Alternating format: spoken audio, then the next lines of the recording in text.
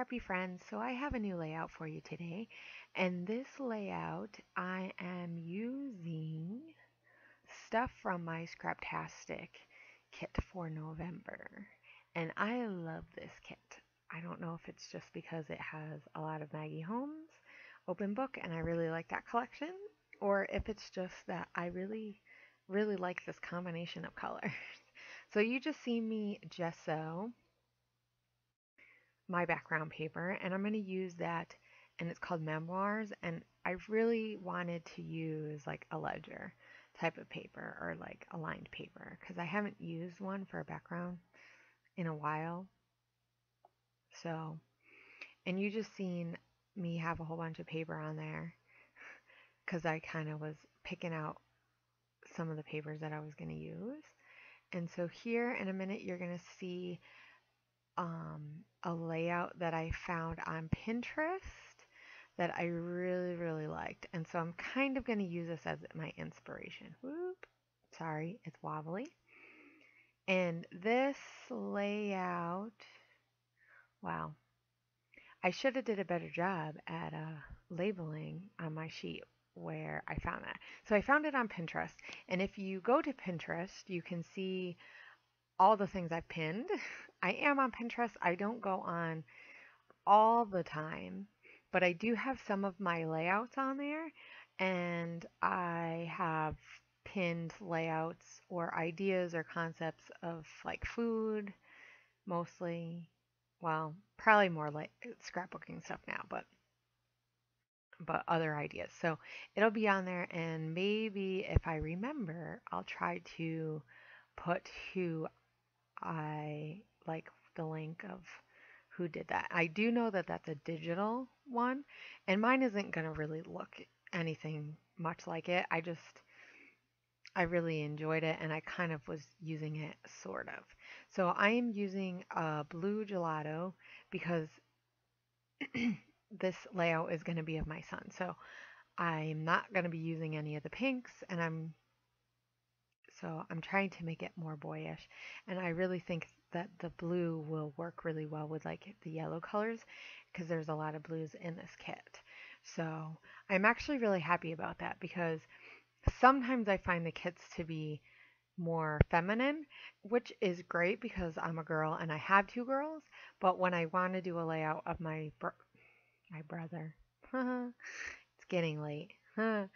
Of my son or like my husband, I don't really want to be using too much girly colors. I think that in the end, they would appreciate me not just doing a layout of them in all girly stuff.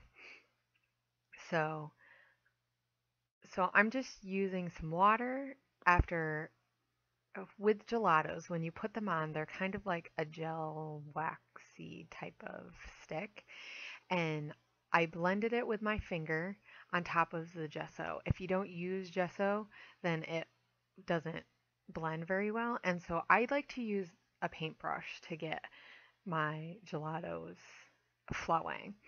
But you can use spray water. So here you're seeing me take some mist, and I mist that matte from Jilly Bean Soup that I want to use in green. It's a Mr. Huey's. And so I don't really want to waste the leftovers on this mat that I use to do a lot of my stuff on. And that's just a Cricut mat. So it's nothing. So as you can see, I just kind of, mushed it around on my layout, and it really looks cool with the drips. So, and that's really just all I was wanting to accomplish. I didn't want it to be super crazy or like way out of the box. I just wanted some drips, and since I wanted to use that spray, I didn't want to waste it. So, I'm going to back it up on this cardstock, and I believe that's from Stampin' Up. I think it's from their In Colors. I got a pack of just like multicolored in color paper because I really liked the pink and the teal colors that they had. So, and I had some neutrals. Now, as you can see, I am using a ton of ATG tape. And if I wonder why I have to refill it so quick, this is why. I'm not quite sure why I felt the need to use that much ATG. Sometimes I think it's more therapeutic just putting it on there.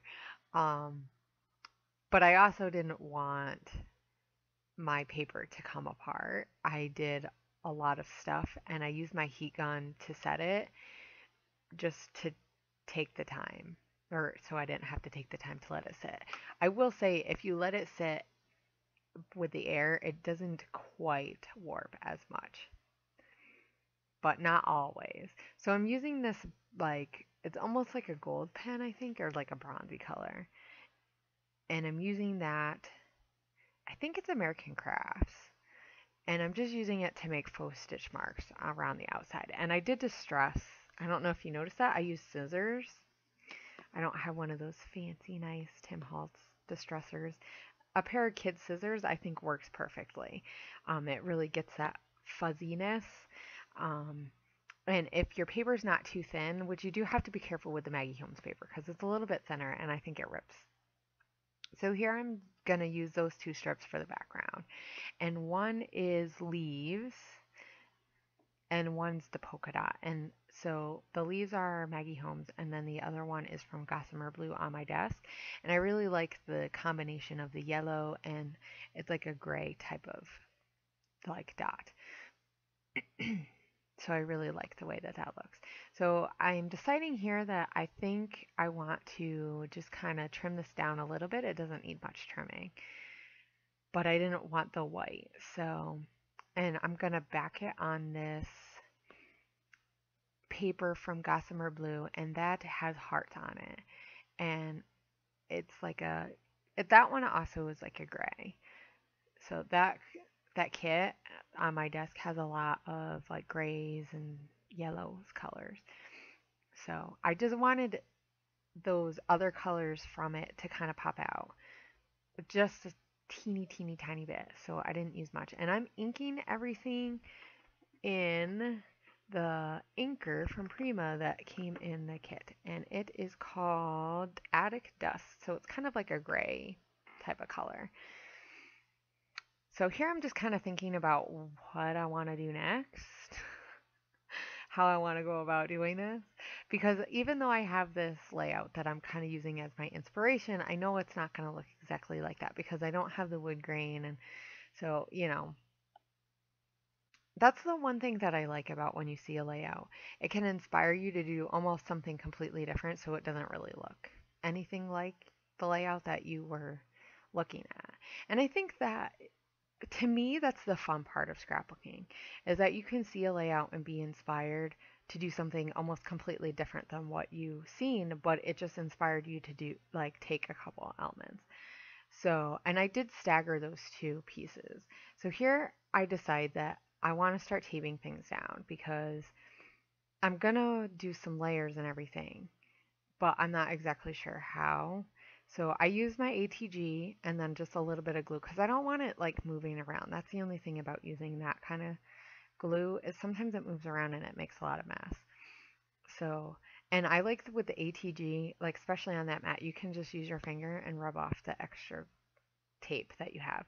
So I use that Maggie Holmes paper there to back my mat just so you can see the words because they do kind of get lost a little bit. So I want something to pop out. And I knew it wasn't going to pop out just by putting it on those two background strips. So here I'm trying to think, do I want to add more layers? How many more layers do I want? And I was thinking about that blue and gray from Gossamer Blue for the picture, but I already did that gray with the hearts. And I just thought it was too similar, so I decided to use that with the the mat. I thought that that would be really fun. And I do distress the Maggie Holmes paper. Yeah. And just a little bit, just a teeny tiny bit, just to give it a little bit of dimension. And so here's where I'm thinking about that I want to add more layers behind my photo. And at this point, I still haven't stuck anything like major down to my layout, which is kind of unlike me. I like to stick things down and then regret it and then have to try to peel it back up. So here I'm looking through some stuff that I have from some of my paper issue swag bags that I've had. And I'm just looking through and I'm looking because since they use a lot of current products that were new, I knew that there would be some things that would match with the papers from Scraptastic because they use also stuff that just came out. So I'm just looking for colors that are similar. And that's really what I'm looking. I think those are Ellie Studio, if I'm not mistaken, because I have some Christmas stuff and they look really similar. So I'm just looking for colors that I think are going to match, some blues, some yellows. You know, really at this point, I'm just thinking about, okay, what colors can I get that are similar, but that are going to, or contrasting, that are going to look good with everything else. And I know I don't want to do a whole lot more, but I do want to layer behind my photo because I like layering. It's just fun.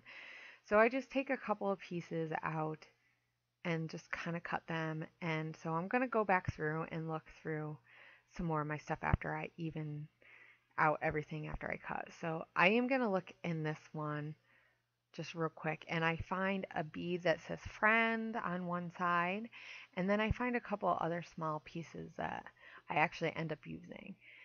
So, and I think that they have this one, this box right here that I'm looking through.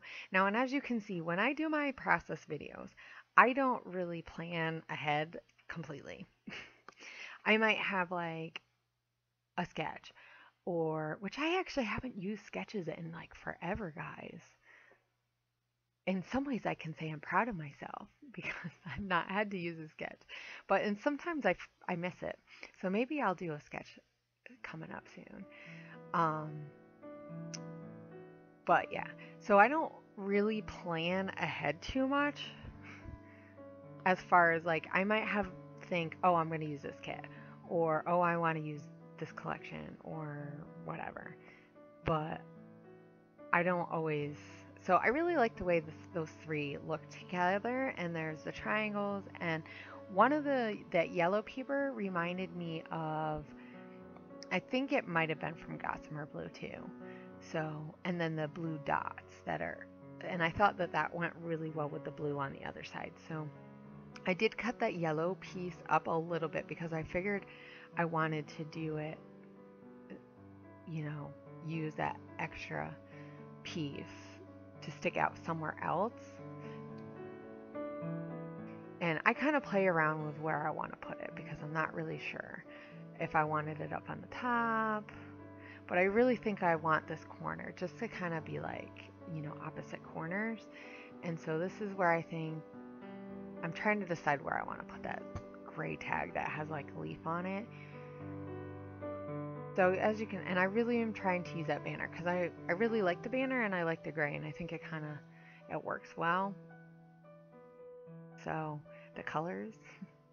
So here's where I decide, okay, yeah, I want to stick that there, kind of give a little bit of extra layer down at the bottom, bring it down to connect the bottom layers to the matte layers.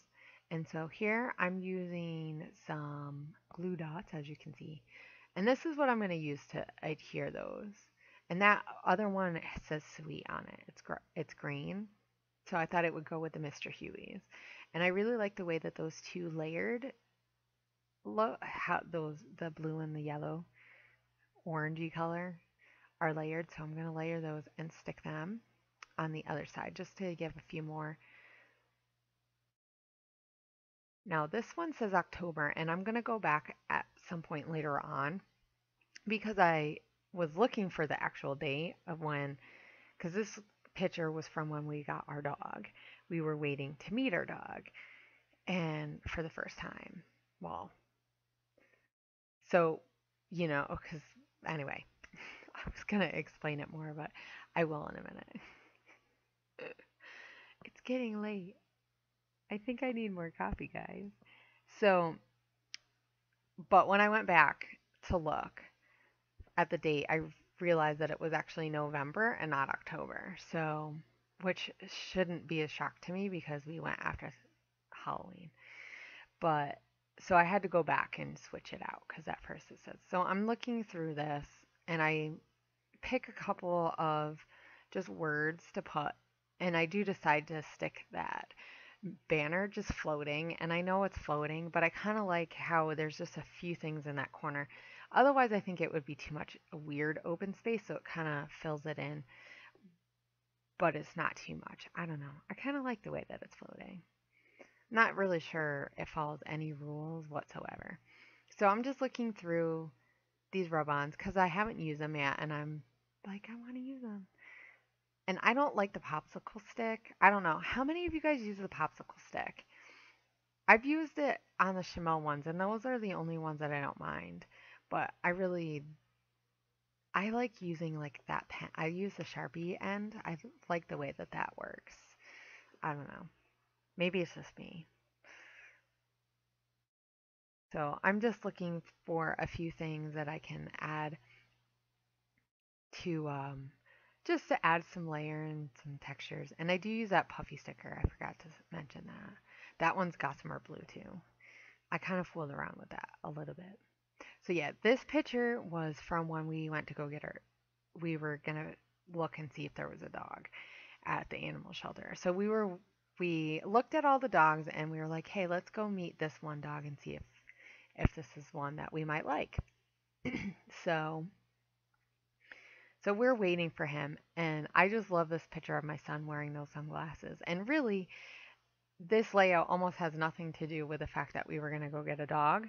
It really is about my son and these sunglasses because let me tell you, my son just I don't know if it's because he sees me wear sunglasses all the time. That's probably what it is.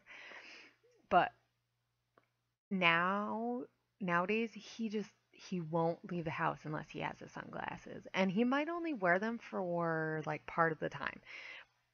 So like he'll give them to me and then he'll want them back. But at this point he had his sunglasses on, and I just love it's just such a cute picture of him with these sunglasses, and I just love the fact that he just has to have his sunglasses, and it's this green pair. He has a Cars pair that are pretty cool, but he loves these green ones, and they remind me of like the 50s because it has that style. But he's just like he won't leave the house with them. If we're walking out of the house and he can't get those sunglasses, he gets really upset. So I really just wanted, because I had this picture of him and he looks so cute and all grown up with his sunglasses, I wanted to do a layout about that, even though you can see my other two kids in the picture. So the title is going to be The Kid in the Cool Sunglasses. And I use those tile stickers from Maggie Holmes. And then I use here, so here I'm fixing that. I think I added everything else. And I use October Afternoon Daily Flash alphas. I really like the black and the white. And then I use the green, pink paisley, or like the teal color. So here I'm just going to do some journaling, pretty much about what I just told you. And then you guys are going to see some close-ups. Oh, after I stopped recording, I realized that I thought I wanted to add a little bit of like splatter. So I used Mr. Huey's and then I used some color shine. So some black. And that is my layout. So I hope you guys enjoy it and have a great week. Talk to you later. Bye.